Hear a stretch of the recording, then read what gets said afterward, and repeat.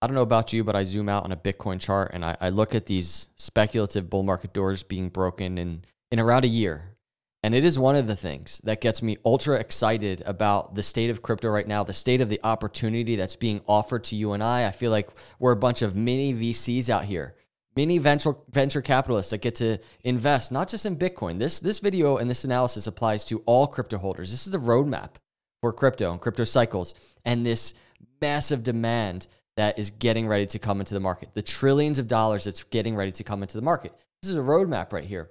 This chart gets me excited, mainly one of the reasons, because we've been tracking, I don't know if you've been watching my YouTube channel, but this was charted back in 2018 at the bottom of the 2018 bear market, the speculative chart. And just take a glance at that and look how on pace it has been. That's exciting to me as a technical analysis, content creator, tracking these markets. But in this video, I want to break down why outside events right now make the anticipation of what I think is getting ready to happen even more exciting. We're going to mix in even the macroeconomic landscape into this video. And I'm also going to discuss short-term, what's going on with Bitcoin and crypto. So hit the subscribe, hit the like. Let's jump into this analysis. So I started here, and we're first going to look at this chart. I'm going to pivot to look at the US dollar currency index and what's happening there and why it aligns so nicely with the timing of the next bull market. And then I'm going to dig into the shorter term. But I started here because I just wanted to point something out. We've had for the last year, it's been a nice market, right? For crypto. It really has, if you think about it. Look at these higher highs, higher lows on the Bitcoin chart. This is in an environment where there's been just massive recession talks. The economy has just been doing so bad. So many just outside influences that should be shaking crypto, that should be bringing Bitcoin to $10,000 and altcoins to zero, and it has not happened. We're in the worst environment of it all. We just survived the worst environment, the 2022 bear market, right? Crypto has survived all of these things, and now, as we press that reset button on these cycles, we're getting ready to go into this next halving. But my point is, it's been higher highs and higher lows, but we're not even at this area. The bull market doors being broken, this parabolic phase post-halving that we've seen in cycles past. I just want to lay the groundwork by just stating that, right? Even going back a couple cycles ago, bull market doors being broken post-2016 halving. We're more in this exiting the bear market, pressing the reset button that we've seen in previous cycles. Exiting the bear market, pressing the reset button, and here we are. Exiting the bear market, pressing the reset button. This is why, whether it's Bitcoin, whether it's crypto, there's room for downside consolidation going into the next halving. We've discussed a lot the potential for continuation breakout for Bitcoin and crypto, and if it happens, it is something it's never done before. In this video, I also want to discuss what a pullback would look like to the downside. But one of the things that as we go into the next Bitcoin halving, into the next bull market, and the bull market doors being broken, the thing that really is getting me excited, and we've talked about this, it's the macroeconomic perspective. First things first, we know based on decades of data, the year before a recession is usually the worst of it for markets. And we've established at the beginning of this year, almost a year ago, we've established 2022 is likely the worst of it for these markets, the crypto markets. The economy is not the markets. That's something that we've been tracking a lot on this channel. So when we're going and we're looking at that story playing out, the economy and all that good stuff, we can start intertwining US dollar currency index data. Now, I plotted this on the chart. If you see this chart right here, this is the Bitcoin halving right here that's coming up. This is the last halving that Bitcoin went into in 2020. Here's the 2016 halving. What I did on the US dollar currency index is I just charted what was it doing at these similar areas. So here we are at a similar area time frame wise last cycle and then 2 cycles ago. And you can see US dollar currency index kind of consolidating into the halving, consolidating into the halving, consolidating into the halvings. When we got the top of the last bull market, you can just see US dollar currency index was kind of consolidating after falling, right? Same thing back here. It was falling as the bull market was hitting its top. So it's not perfect visualization, but the story is obvious. When this thing falls, we're going into a bull market high for crypto, right? And so speculatively, for the next crypto bull market high, we're looking for US dollar currency index to fall. What would trigger something like that? One of the biggest things, and it is lining up perfectly if you just start looking into the narratives now, put aside the recession talks, look into the narratives of the Fed pivoting, interest rates coming down. Interest rates coming down will bring demand away from the US dollar currency, and this is what markets do. The US dollar currency index will likely begin falling. And that can take place. We don't know exactly when the Fed will pivot, likely probably in 2024 coming up. Many are saying, I think, even sooner than many are anticipating, because we have elections, right? So the current administration might want to pivot a little bit sooner to take some relief off of people's pockets. But point is this: it's not only just the Fed pivoting, it's the anticipation that they're going to begin pivoting, where we might actually see the US dollar currency index fall. Could there be in the shorter term, even into the next halving, some gains for this chart? Yeah. But on the macro, the story is here, where we're going to see US dollar currency index fall. When that happens exactly, not exactly sure. But if you look at the timing of it all, we're looking for it to fall post-halving, as it has done in previous cycles. The timing is insane. This is one piece that plays into this longer term story that we continue to track on this YouTube channel, and all of you are continuing to track. That's one piece that plays into the narrative of the next bull market high. We're not even talking about all of the other pieces.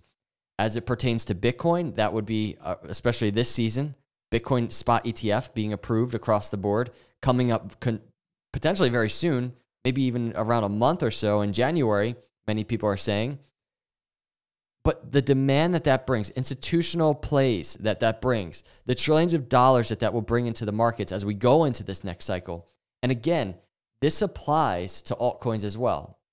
So we're tracking the Bitcoin kind of roadmap. We're looking at Bitcoin halvings on this US dollar currency index chart. We're looking at Bitcoin bull market doors being broken.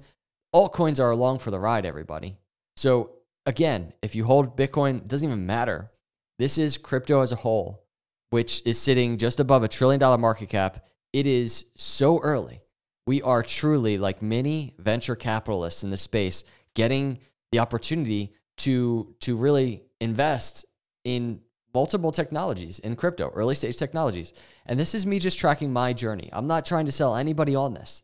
This is me just tracking the data, tracking my journey through these cycles. As an investor, it has been extremely fun to do this, and we are so on pace.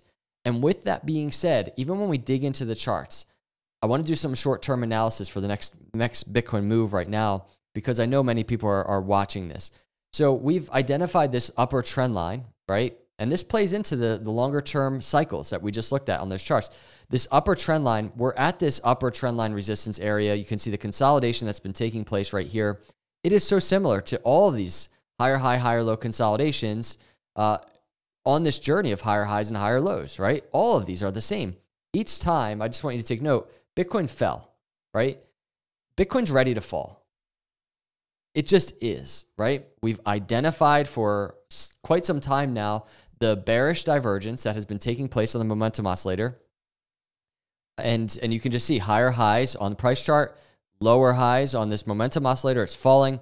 There is case for Bitcoin to just kind of consolidate further, hit a target to the downside. Right now, its first target to the downside is around $33,000, just above $33,000 out of this higher high, higher low consolidation that you see on the daily right here, this kind of rising channel. We've talked about the possibility that Bitcoin and crypto markets could just, boom, break to the upside. I think Bitcoin spot ETF approval out of nowhere is something that could trigger something like that. A headline event, so bullish, that could trigger something like that. It would be a move that would be so outside of the commonplace for crypto if it happened. It would be extremely exciting to track, but the more commonplace move would be a fall to the downside. If we put that into perspective, there's our target to $33,000. There's two things I want to discuss in terms of that. Let's go to the weekly chart. $33,000 on this weekly. Let's just put it into perspective. Let's fall. Bitcoin's falling. Look at that. That's like nothing when you're zoomed out. If that move happened, that's nothing. So even if Bitcoin falls to $33,000, there's going to be people on the short term that are distracted, that fall into a fear mindset, that are kind of like, man, Bitcoin might be going to 20, might be going to 10. This is terrible. But it's a blip on the radar. I want to take this a step further. I want to look at Bitcoin. Here's Bitcoin on the daily. Here's Bitcoin on the daily. Let's go back to this one. I want to take our Fibonacci from the swing low of the bear market to the current swing high, all these higher highs, higher lows that Bitcoin has been in. Swing high, swing low to swing high, a Fibonacci retracement, which would be a fall back down to this area. It's $20,000 at the 786, the 618 around 24,000. Imagine this.